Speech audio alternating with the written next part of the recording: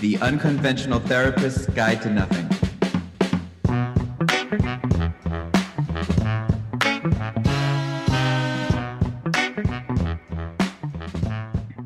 Hey everyone, we are the Unconventional Therapists, and this is your guide to nothing, where each and every week we take a topic, theme, or thing, overanalyze it, and make it all make sense in the scheme of life, living, and mental health. My name is Dave. I am joined here with my good friend, Greg O'Sharpentier. I figured to say, top of the morning. See, okay, so then that's what I'll do. I'll give you a few hints here, even though you know the topic, but you could pretend almost like... All right, give me my first hint. All right, first hint. I love gold. Oh, we're doing leprechauns. Oh my gosh. Yeah. Oh wow, you nailed it. Wow. Good wow. job. Yeah. Yes. Boom shillelagh boom was the next hint. I don't know. I would not have gotten that reference. Really? Oh. Well, what is that? That is Shamrocks and Shenanigans. House of Pain song. Oh. You look like you would listen to House of Pain. Were you in House of Pain? I may have been. I tried out for House of Pain. There was one guy in the corner, always in the corner, with a golf hat on. Yep, that's me. And an old-timey mustache. Yep. Yeah. Boom. Shillelagh boom. That's my contribution to it.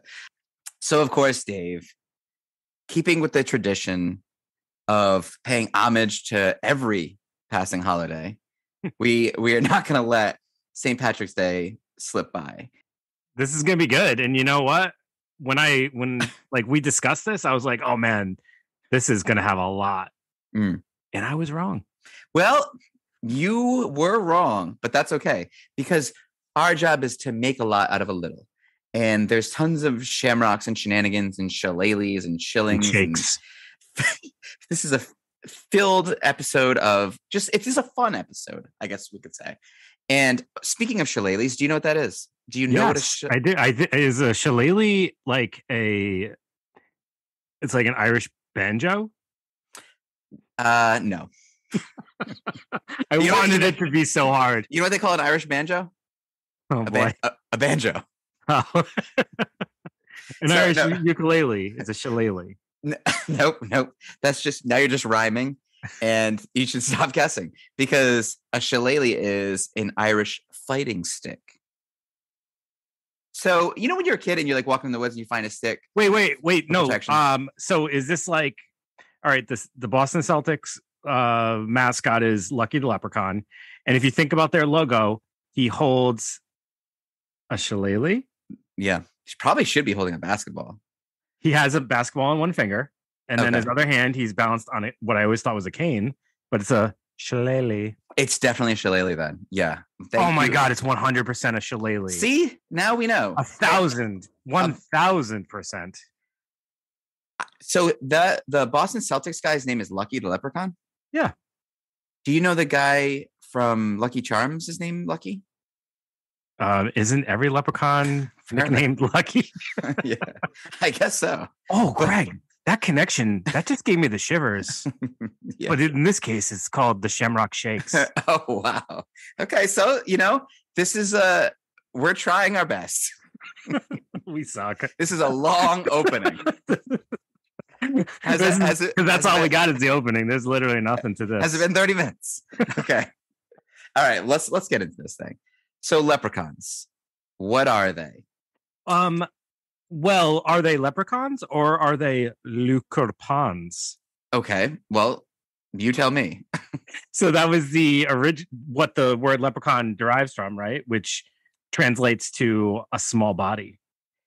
Yeah, you know what? I have a little beef with that, to be honest, because you used to be nicknamed Lukerpan? No, I'm still Luprechaun or whatever you want to say. I think that it's not Luprechaun. Whatever, okay? It's probably a person. My problem with the idea of them being called small body, because in terms of fairies, they're always described as being like 2 to 3 feet. Mm-hmm. And I think that's pretty bigger than I would have thought for a leprechaun. When I was a kid and I was picturing leprechauns running around on St. Patrick's Day, I was picturing inches, like a little tiny little thing. Yeah, that's what I always pictured. And then maybe, in pop culture. What was your formulated first view of a leprechaun? Like, where did you get it from?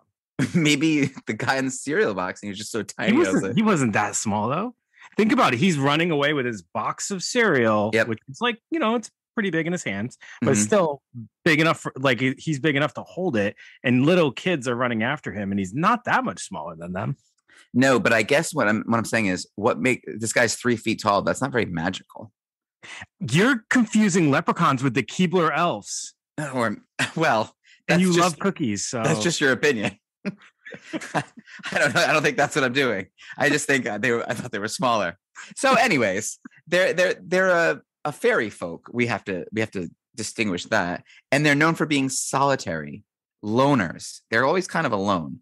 Yeah, and they're usually wearing a green coat and a hat and buckles. Yeah, which kind of like a little tiny Puritan. It's got the stockings and everything. It kind of that's exactly what they look like.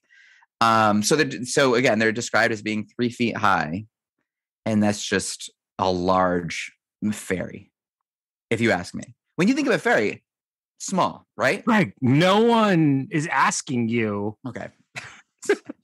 Literally no one in Ireland, I have a problem. in all of the United States, anywhere is asking you. Like my opinion on how tall they should be? Or if they're fairy. Yeah, exactly. Oh, okay. All right. Well, my fault. Well, they started in the oceans. Did you know this? Yes, they are water dwellers. Yep. Water dwellers. And they would try to drag you into the ocean. But if you caught them, they would offer you 3 wishes for their release. Yep. Next incarnation of them is they're kind of red and dirty, and they're stealing babies. They're actually working for and with changelings to steal the babies and give them to the fairy people. That's kind of interesting. Right. So the earliest known reference is actually, which this shocked me. It actually appears in a medieval tale, The Adventures of Fergus. I don't even want to try to pronounce this. Unavleti. Fergus MacLetty. I don't know how to say it. He's a king of Ulster, and he falls asleep on a beach and finds that he's being dragged into the sea by 3 Lukerpan. He's like, no. Yes, he just gets up. Yeah. He literally just stands up, and then he captures the 3 leprechauns, and they grant him 3 wishes in exchange for their release. So that's where you get the 3 wishes. Okay. All right. So this is all going to start coming together as far as the lore of it go, because the next incarnation is the one we've been talking about this whole time. When you think of the Celtics or Lucky, either of the Luckies, the Lucky family, they're shoemakers, they're cobblers, and they are we associate them with the pot of gold at the end of the rainbow, and they always have 1 shilling. There's something specific about that. And the earlier incarnations of leprechauns were very evil, sort of mean, stealing babies, trying to drag people into the ocean. But these leprechauns that we know now are sort of more mischievous than evil. And I think that's because they have all that gold comes from somewhere. And what they do is they make shoes, and all the fairies are always dancing around, and they wear through their shoes quite a bit. So the shoe business is booming. Leprechauns have all the gold. Yeah. This is what I'm reading. So this is what we're dealing with. Yeah, and this account, or I believe the account that you're referring to, is from 1888. So this is quite a while ago as well. And the reference that they make in there is that the leprechaun's not a cobbler, but he's frequently mending his own shoes because he runs about so much that he wears them out with great frequency. Yeah, so that's kind of the twist that they put on it for that account. But along the same lines, it's all having to deal with cobbling and repairing shoes. Very strange. They are always running. Yeah. Running around, scatting around. So, all right. They're a little bit, I guess everything sort of softens up as far as folklore goes. We saw that. You know, it's funny because like you were saying how they're no longer evil and now they're more mischievous. And in this account, in one part of it, they talk about the leprechauns being the son of an evil spirit and a degenerate fairy. So it's not wholly good, but it's not wholly evil as well. Oh, interesting. So it's kind of that middle ground, which is where you get that mischievousness. And I like that their explanation about all the wealth they have is from William Butler Yeats. Sorry, he claims that their wealth is from treasure crocks that they found from buried of old wartime that they uncovered and appropriated. So it's like this wealth that wasn't theirs that they've taken on, and now they're protecting it. All right, so I still say it's the shoe business got real hot with the fairies, but I mean, the tiniest shoe business. If that's what Yeats says. So you are talking about their disposition and what they're like. So why were they so angry? Why were they so ornery? Some might say. They started off as baby thieves. We know that. So they are kind of cruel, but this is the kind of stuff they do. And this is going to bring you back to, I don't know, Faustian bargains. It's going to bring you back to the movie Wishmaster. But here's one account from a farmer in rural Ireland. He caught a leprechaun, and the leprechaun told him that he will tie a ribbon around the branch where the treasure is hidden under the tree if he just lets him go. And he gave him his word. And apparently, for whatever reason, they have to keep their word. So when all the farmer had to do is go back to his house and then come back out so he could, tie this ribbon and the farmer could come find it. So what the leprechaun did was, when he left, he tied a ribbon around every single tree, including the right one. But what he did was he did what he said he was going to do, but it's also, there's a loophole. Yeah. It's always this thing where I'm going to do this thing for you and I'm going to grant this wish, but it's not going to be the wish you want. Why do we see this so often? Why does this keep happening? Yeah. So, I mean, that is kind of the angle that I'm getting out of this is it's almost this idea that there's no such thing as like things coming so easy, right? Yeah. That's kind of like where I think that the message around things like this, like leprechauns and like the Wishmaster you referred to, that idea that like, yeah, you can get your wishes granted, but if you want to take the shortcut and take the easy way out, it's not all going to go as planned. Like you can't control that outcome the way you could if you just went for whatever that goal was with hard work, right? Or is this more folklore coming from the top?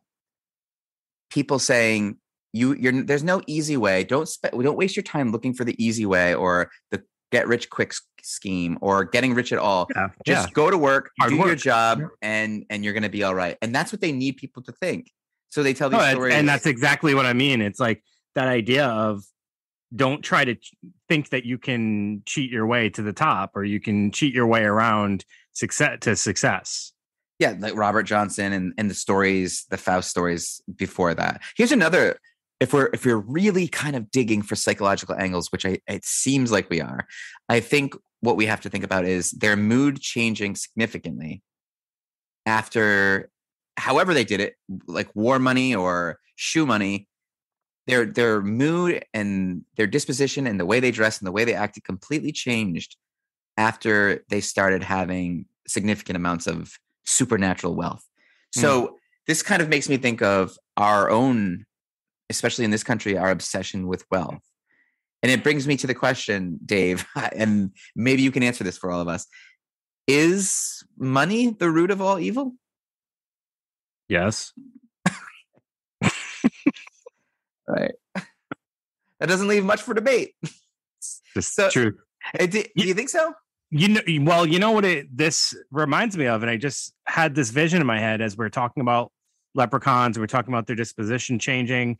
We're also talking about like, it's all right. So their whole purpose in life is to protect this pot of gold, which they're constantly hiding at like a destination that's impossible to find.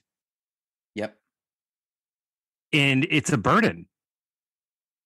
And who else, what other character in like popular fantasy do we know that was burdened by a treasure that kind of like ruined his life and he's constantly protecting it? Are you talking about Gollum from Lord of the Rings? Is it Smeagol? It's both. Oh, it's both. Yeah. Yeah, but no, that's a great point. Actually, I didn't really thought about it like that.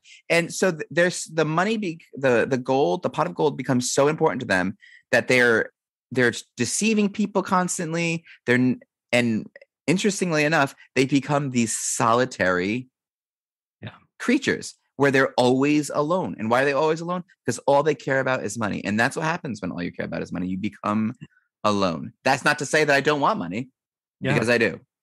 But it's interesting. So I almost think every time someone says money is the root of all evil, I always think to myself, is it money is the root of all evil, or is it lack of money is the root of all evil?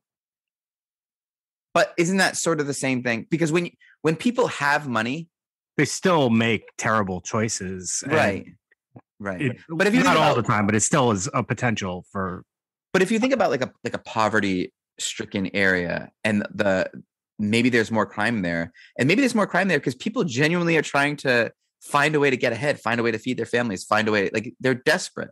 So maybe the lack of money is what creates evil. But I think the existence of money is what we're saying here. Lack of, too much of, that's maybe a huge part of uneven playing grounds is going to cause for uneasy feelings, and it's going to cause this idea of like, I got to make ends meet. I have to, provide for my family.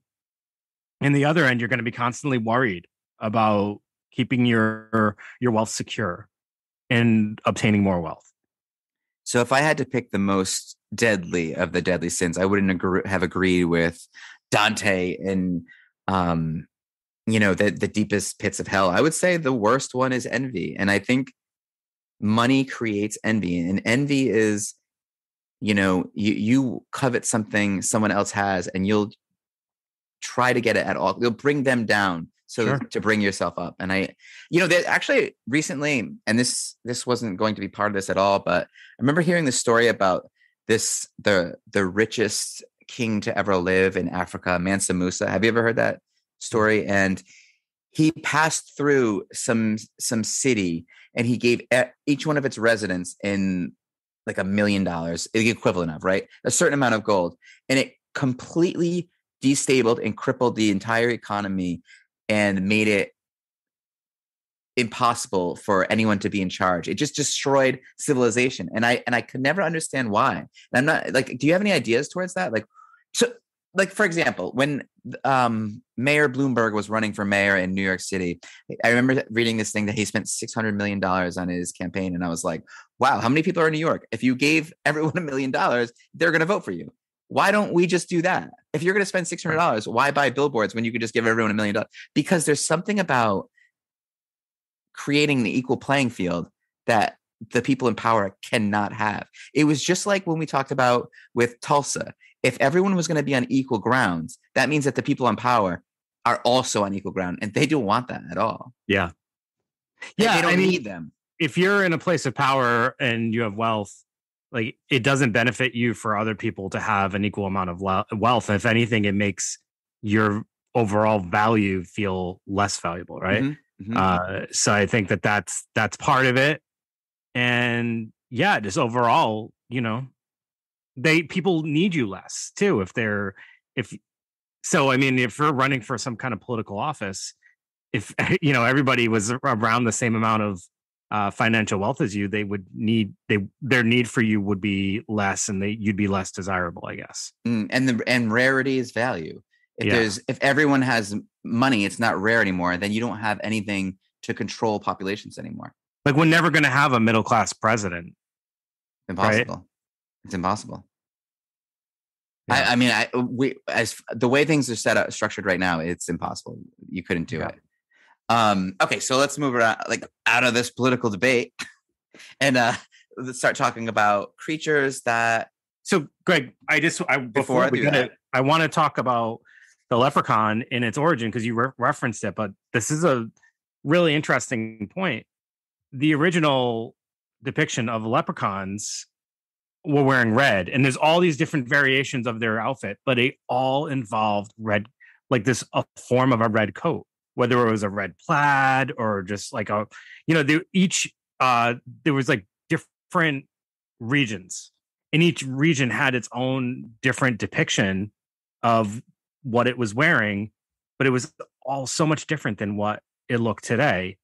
And over time, it evolved into green, which there's no real definite, like, definitive reason that happened because of this. It's not like Christmas, Santa Claus. We got we had the first version of him in red from I'm trying to remember now because I should remember this. Before the Coca-Cola depiction, there was one version of him as red, and that kind of started. Then the Coca-Cola one was like the definitive version of Santa, and then we saw him look like that from there on. There's not any of that as far as we can see with leprechauns. The idea is probably the popularity of green in Ireland and the Emerald Isle. The coast is green. Yeah, and the flag being green. What else is green? Money? Maybe not. I don't know. Back then, probably not. Yeah, but you think of green rolling hills when you think of Ireland, right? Mm-hmm. And also like the popularity of St. Patrick's Day, and green is kind of synonymous with that, and now with leprechauns. So at some point in time, there was an evolution, but it's really interesting to think about a leprechaun, like that vision that we all have in our heads of a leprechaun being wearing all green, and then like back before this depiction, it looked totally different. It is interesting. I wonder when that change was made, and why red? As much as why green, why red? Right? Yeah, it's interesting. So, what about moving on to creatures that are very much related to leprechauns? Just a few honorable mentions here, which some people categorize as leprechauns. And the first one is a Leprechauns. And these little creatures have all the characteristics of a leprechaun. Maybe they dress a little bit differently, but they're known for haunting breweries and wine cellars. And they're essentially leprechauns who are on a drinking spree, constantly drunk. That's like their whole thing. Mm-hmm. And they're probably they still do pranks, and they still are mischievous, but it's probably a lot less thought out. Like they just text their ex leprechaun girlfriend or something late at night. I don't know what they're doing. But another creature would be the fear deerg, and these are the ones that were earlier incarnations of leprechauns. They were the ones dressed in red. They were the ones that would smoke pipes with bird poop in them, and they were the ones stealing babies and helping the changelings wreak havoc on human families. And they're also called rat boys, and they had long skinny tails and long snouts, but everything else looked exactly like a leprechaun. And the last one I'll mention are knockers, or Tommy knockers, and these are mystical subterranean gnomes, and they say that they're the most benevolent of all the leprechauns, but they're known for extinguishing candles in mines and hiding tools in mines, which I think is probably the most awful thing you could do to people in the mine. Like if you're in the mine, what's the worst thing you could do? Turn out the lights. Yeah. And then hide my flashlight. Yeah. So they sound pretty awful to me. But when I say Tommy knockers, I mean, of course, I see you perk up a little bit. Like what? Maybe you're thinking of the Stephen King classic movie. You mean classic book? Sure. Yeah. Oh, they turned that movie into a book? Yeah. Isn't that a made-for-TV movie, Tommy Knockers? I don't know. All I know is I know of the movie, and even now that I know what a Tommy Knocker is, I have no idea what even to think that movie would be about, because I know it has nothing to do with gnomes. So is he just borrowing the name from some kind of metaphor or something? I don't know. Did something happen in the dark? Who knows? We probably should have learned a little bit more about that movie before I brought it up. But hey, Dave, you're the book. You're the professional. Listen, I've read a couple Stephen Kings. I'm no slouch. So, but no one's going around talking about the Tommy Knockers movie. Everyone refers to the book. Just saying. Is it well known? Is it a good? Steve, is it a top 10? I mean, it's definitely one of his tops. Really? Maybe I'll have to check this out. Rather large. Large and in charge. They're all rather large. I read it. It took me like half my life. Oh yeah, it's definitely the largest. That's a big one. So okay, let's talk pop culture, Dave. I'm gonna let you. Well, you did mention a couple already. You mentioned the both Luckies, the Celtics and the cereal, Lucky Charms. The guy from the Fighting Irish, right? The Notre Dame leprechaun. Darby O'Gill and the Little People. Did you see that as a child? No, I did not. And that was a good little Disney movie. It's about this guy captured Leprechaun King. It's just not that important. Currently streaming on Disney Plus. The one I wanted to get your take on. Proud sponsor of the podcast, Disney Plus. yeah. Proud sponsor. Yeah. Stephen King, proud sponsor of the podcast. Yeah. Warwick Davis starred in a little movie that I'm sure Warwick Davis. Now that when I was looking at this guy, I mean, he was in Willow, he was in Ewok, he was in Labyrinth, he's in Harry Potter. This guy is prolific. But what's the most? What are you thinking right now, Dave? The movie Leprechaun. Can you tell us something about that? I mean, I'm also a huge fan of Willow. That was one of my favorite movies as a kid. Growing up, the brownies. There were brownies, or what were they called? The little leprechaun-ish type guys. And they brought it back. I know that. So Warwick Davis is very much still relevant in this world. But Leprechaun, the Leprechaun franchise, obviously he being the most famous of the ones to don the leprechaun attire. Oh, there's more? Yes, there are more. So he did the first 4, as well as the 2 Leprechaun in the Hoods. Okay. And then they did a Leprechaun. What was it? Was in it space? Horde? That was part 4. Okay. Then they did one that wasn't him, and it was horrible. And then they did one called Leprechaun Returns, and that was actually really good. And it had a different little person playing the Leprechaun, and he was delightful. And that was an excellent movie. And it had, speaking of our favorite film, Teen Wolf. Remember the guy in the basketball team? He's in the first one too. The guy from the basketball team of Teen Wolf. He's always eating. Oh, the Chubbs. Chubbs. He's in. He was in the first Leprechaun, and he comes back in the more recent one. You know who else is in the first Leprechaun? Oh, Jennifer Aniston, of course. That's a big get. Or I mean, not surprising. That you know how many big name actors got their start in horror films? No, how many? A lot. Brad Pitt, George Clooney. Wait, Brad Pitt? What was he starring in? What was it called? Final Exam or something like that. It had something to do with testing school reference. George Clooney was Return to Horror High. There's plenty more. I just can't think of them off the top of my head. I thought his first appearance was on Roseanne and then straight to ER, but I can see but I mean first film appearance. Is what I believe. Well, I think that you're probably right, especially when it comes to film these things. So I think that movie, The Leprechaun, was definitely in my consciousness. That's when I finally realized, oh, leprechauns are taller than I thought, or like this is a huge leprechaun. One of those things. He was robust. Yeah, he was big. So I mean, he represents a little bit of what we talked about at the beginning. He was sort of evil. He's a trickster. He is rather funny. He likes to play pranks. He will play along with people, but often misguides them. And it's all about protecting his gold. The pot of gold. That's gold. If you think you're getting away with his gold, let me tell you. So, Dave, is it in the case of the Leprechaun movies? Is he, half good, half bad, or is he all bad? No, he's pretty bad. He is not a good dude. And so I may have seen this when it first came out, but since then I haven't. Is this like a Wishmaster type thing? He does. I mean, I have Leprechaun 2 on VHS right here for you to borrow after if you'd like. Yeah. Your viewing pleasure. I'll let you know. Part 2 is my favorite. Really? They lost Jennifer Aniston by then? Of course. Yeah. So part 2 is the only one that actually takes place, I believe, on St. Patrick's Day, if I remember correctly. How do you kill a leprechaun? Same way you kill anybody else? I guess. Okay. I just didn't know if there was also some, I don't know. Like folklore. So what does something hurt a leprechaun? I know one, he turns into stone.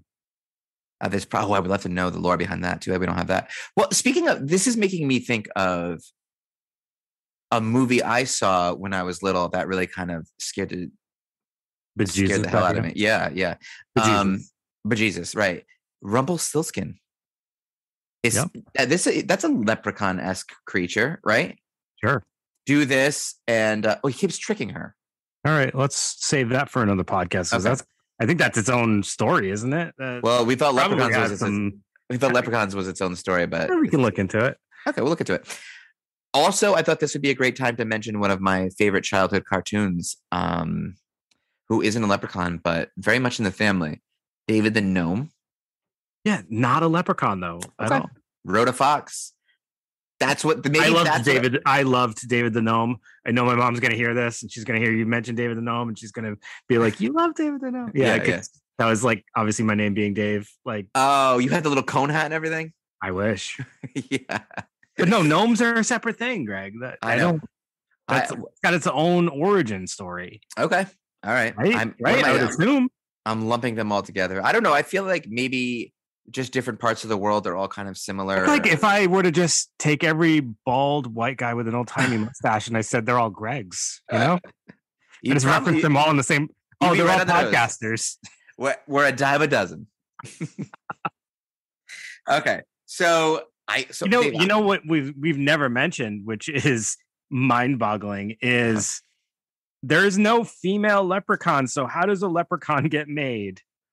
Wow. Where do they come from? Maybe that's why they're extinct.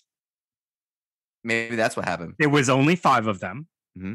They were birthed by what? Where did they come from? Even if they're extinct now, where did they come from? That's a great question. They evolved from the sea. Maybe that's why they're so angry. There's literally no explanation. They're so angry because they're sexually frustrated. But where did they come from? Hey, what came first? No, trust me. I get the solitary. I get the frustration. I get the anger. Yeah. Where the hell did they come from? And are they all related? Are they all brothers? Is there just one? It's all the same. Is there just one? Hmm. Is he just a freak? It's what came first, the chicken or the egg? This is just unanswerable questions. We gotta put that in there. Oh, okay. I was gonna say. No, what were you gonna say? I was trying to understand that reference in this scenario, but I get it. It's just Who you knows? Can't answer that. You can't answer it. They just appeared one day. It's like Adam and Eve kind of thing. But it was just Adam and Steve, as they like to say sometimes. I was going to say that. I was literally going to say that. All right. Oh, and one thing that was never really cleared up either was I didn't see a ton of, or any mention at all of, at the end of the rainbow is the pot of gold. What's that about? Like so I did read something that alluded to this, mm-hmm. but I don't know if this is it's an almost impossible place to find. Have you ever actually seen an end of a rainbow? I saw this clip the other day where it was the rainbow was a full circle. I guess it's in the sky, it's a full circle. It just connects. So there's no such thing as the end of a rainbow. So they say that's the biggest trick of all. They say there's no the pot of gold is at the end of the rainbow, and it puts you on this journey, a circular journey with no end. And we finally found out the biggest trick of the leprechauns. Wow. Whoa. I once made up this quote once, and it totally references is like the best trick the devil ever played was to make you believe he didn't exist. Yeah. Oh, that was yours? Remember when I said that to you once? Yeah. Dave Lazat. Yeah. So, quote, Sizakose as read by Dave Lazat. That's right. I mean, well, did you say that's the usual suspects? That's from the movie. He says that in the movie. I think I want to say that's someone else's quote. Still, it's Voltaire. Okay, I actually don't know that. It sounds very Voltaire. Sounds like a French guy would say that. We can look that up, and maybe we'll put that in a story or something because everyone's going to be dying to know. Yeah, who said that? Who was that? If there was only some way we could find out so easily. No, but I mean, isn't that like perfect? That is such a great trick. They hide it, they tell you they hide it at a place that doesn't even really exist. And there you are walking around the rainbow over and over and over for the rest of your life while the pot of gold obviously is somewhere else. Greg, have you ever looked or thought about looking for the end of a rainbow? I was spending my life doing it, and now that we've come to this realization, it's just been in vain. I would put money on this. I won't, but I would. Okay. I think everybody at some point in their life has contemplated or maybe even gone a little bit towards an end of a rainbow to see if they can find the end of a rainbow. Might as well check, right? It's the same reason. I feel like people just have done it. I would put money on it. By your response, you're making me think maybe you've never done it or thought about doing it. No, I'm like, whatever. Even when you were a kid? When I was a kid, everyone used to say, Greg would always say, money is the root of all evil. That was my quote that I made up. I remember that. Yeah. I was like, money is the root of all evil. And people were like, wow, that's really good. I think that one made it around my school and they were talking about you. It's an urban legend. So I'll tell you one thing I did look for though, and still do to this day. I don't know if you're going to know what I'm talking about here. It's in 3-leaf clover. Well, no, Dave, a 4-leaf clover. I mean. Yeah. 3-leaf clovers. Found it. I've never looked for a 4-leaf clover. Really? Yeah. Oh. I never even thought about it. And then I saw people doing it once when I was at work a few years ago. And I was like, wow, people actually look for those. And I still didn't do it. Yeah. So I'm constantly looking for 4-leaf clovers. And another thing, being from New England, every time clam chowder. I'm looking for clam chowder. Being from New England and all. Where's all the clams? All we got freaking potatoes in this thing. Which I don't mind. Happy St. Patrick's Day. But what I'm always looking for, and this is a left turn, when you're thinking, because we're in the vein of I'm constantly looking for this, and I just kind of know I'm never going to find one, and it bums me out. But yet the possibility is real enough that I still do it. Arrowheads. That wouldn't be so awesome to find an arrowhead. I never looked for one either. Never thought about it. Always thinking about those rainbows. So you'll know if I ever find one because I'll be wearing it as a necklace. You pick up, yeah, he found one, but I don't think it's going to happen. Greg, you're Irish? I'm a little, yeah. I'm not 100%, but yeah, I've got some. I know you thought I was, but I'm not. Even though both of us look translucent almost. Translucent, like newborn fish. And you've got a beard. Is your hair kind of reddish? No, it's not reddish. You take that back. Okay. Why? Is that a slur? I curse you. Dave, I have a soul. What are you talking about? Okay, yes. Not a ginger. Okay. That's fine. But I think that red hair people are cool. I do too. I think that they have, I mean, they may not have souls, but they got a lot of like spirit, you know? They may not have souls, but they have a lot of freckles. No, it's funny. I wonder where that came from. Like people making like just ridiculous like burns about people with red hair. It's like, when did that start and why? Why exactly was that a thing? It'll be interesting to fire, hell, everything's the devil. It's always connected, you know. I knew a guy with red hair, and we used to call him every nickname you could, and he took it really well. So that led me to think that people with red hair are really like generous and kind. You're lucky he didn't beat you with his shillelagh, because he probably has one. Ooh, flamethrower? Nah, he was cool. So I want to ask you, do you have any St. Patrick's Day traditions that you like to celebrate or honor? Well, one time I made corned beef and cabbage, and it was awful way to throw the whole thing out. Oh, I love making corned beef and cabbage. Mine actually comes out really good. Well, maybe you can stop by the Shepherd's residence and make a couple of Sandies for us. That would be really, really nice. Because I'd never had a St. Patrick's Day tradition, but now that my second youngest son was born on March 17th, and we named him Mick for that very reason, we do go pretty hard on St. Patrick's Day. Yeah. Because it's once you can tie like a birthday into something, unless it's Christmas, you don't want the same birthday as Christmas. But I mean, that's big shoes to fill with a Jesus' birthday, right? Sure.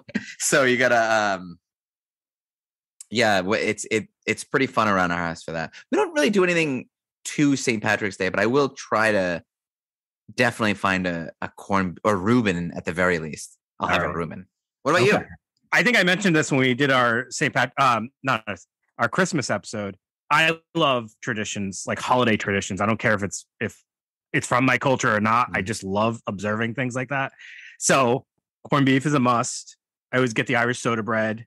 Ooh. I've made it a point to go to the grocery stores, and I go to like a bunch of different ones, and I pick up any kind of Irish food around that time. So this is one that I know it's a little controversial, but bangers, like the sausage, but they're actually bangers are English though. But they get labeled a lot as Irish, and Trader Joe's makes them, and I got another brand today, and I'm all excited about it.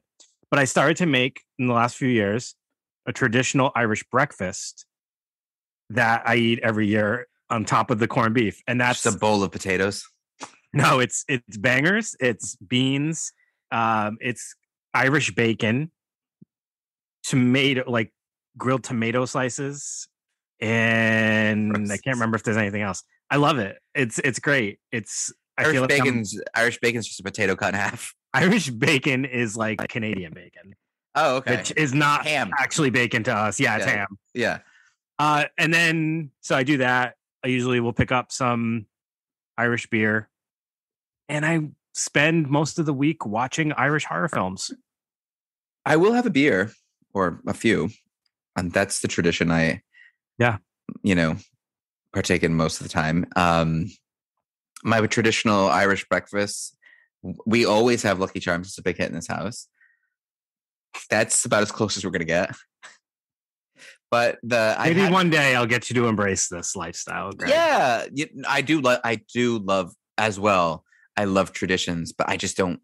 I've been bad with observing them. Although we did really well in Christmas, and like people who know that we got together this Christmas, and it's nice. I think that traditions bring people together, and it's kind of like meaning. There's some purpose, and anytime you can find a reason to just smile and have a good time and do something outside of the norm, it's a good thing. Just lean into it all, enjoy it all, love everything, I think. And I feel anytime you can make an excuse for eating delicious foods, do it.